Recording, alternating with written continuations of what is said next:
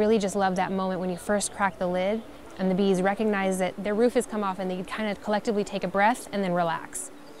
There's a lot of bee species that are threatened to extinction, so we need to take action to try to overcome these.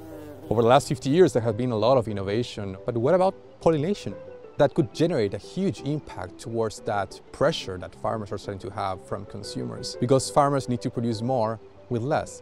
When I saw what Beeflow was doing and how quickly we were advancing farmers' mindsets and change in the real world, it was so exciting to me, and that's why I jumped on the opportunity.